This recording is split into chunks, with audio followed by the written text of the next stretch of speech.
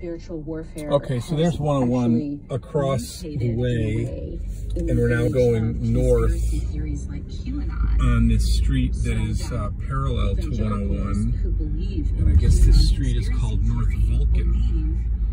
And when you get to about here, you turn in, and then this is the complex. There's Shorebreak, and this is the little regional area where Stonesteps is, and I haven't quite found the exact house. It's a little deceiving because you make the turn here, and now you're actually on Stonesteps, and the address is 141, so it's on this side. And that's 153, and that's 145, and that's 141 back in there.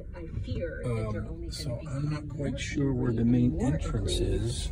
Let's go around the outside this way, and maybe that's where we would find it. I guess there's a little playground, don't you know, over there. A little friendly park for people that want to take a visit, etc. So maybe 141 is one of those back there. It opens up on the little park, which actually ain't too bad, seems to me.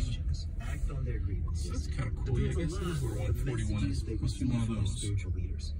So a fun little front yard venue is what that almost looked like. One of the most prominent is Robert Jefferson, so senior pastor here. of First Baptist, a megachurch in Dallas, Texas. He reaches millions of people every week on his radio and TV shows, plus appearances on Fox News. He was an early supporter of former President Trump and a close advisor. I talked to him 2 days before. And now I'm heading south on Vulcan. Pastor Jefferson, thanks so much for joining me. Oh, thank you for having me. So, I want to dive right into it. Some of the people who stormed the Capitol on January 6th have said that they were following President Trump's instructions.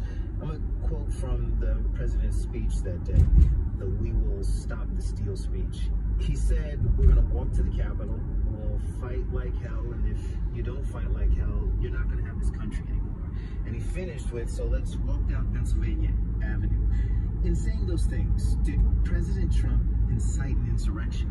Let me tell you what I said in my sermon yesterday.